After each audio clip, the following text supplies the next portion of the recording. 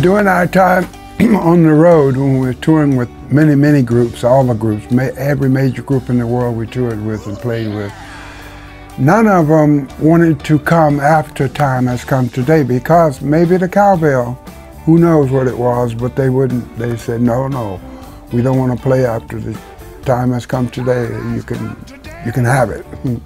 For one was Janis Joplin. Oh. For two was Jimi Hendrix.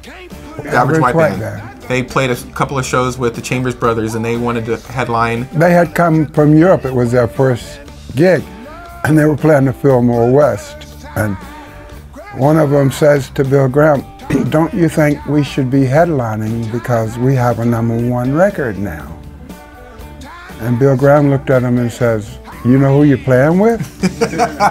And he says, "Yeah, we're playing with the Chambers Brothers." And he says, "Well, you're not going to beat that." So he goes, "Well, we have heard in America, when you have a #1 record, you should be the #1 group, not the opening act."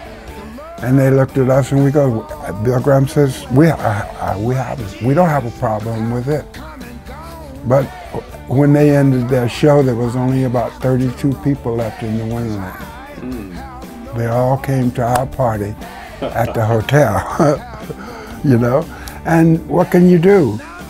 All we did was what we did. Every time you hear Time live, it was different every time, and yeah, 10 to 18 minutes long, depending on how they were getting down, and that's kind of hard to beat a song like that, right? Where it's like an iconic, eclectic, take you on a journey song that's like over 10 minutes, right? Like you're overwhelmed afterwards. You're sonically, like have gotten to a point where like, okay, this is.